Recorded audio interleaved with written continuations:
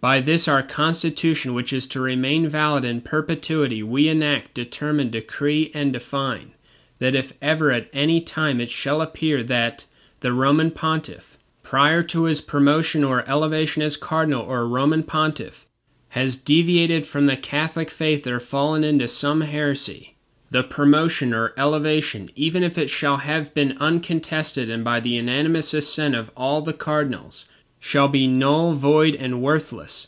It shall not be held as partially legitimate in any way. Those thus promoted or elevated shall be deprived automatically and without need of any further declaration of all dignity, position, honor, title, authority, office, and power.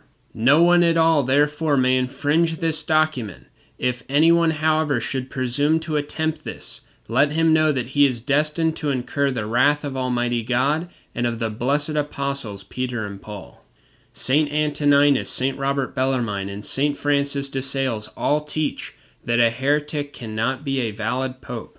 St. Robert Bellarmine, quote, "A pope who is a manifest heretic automatically ceases to be pope and head, just as he ceases automatically to be a Christian and a member of the Church. Wherefore he can be judged and punished by the Church.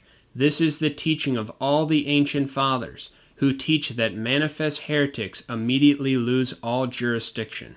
St. Francis de Sales, Doctor of the Church, quote, "Now when he, the Pope, is explicitly a heretic, he falls ipso facto from his dignity and out of the Church."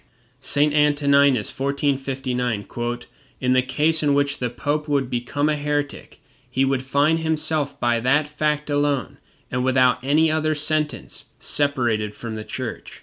A head separated from a body cannot, as long as it remains separated,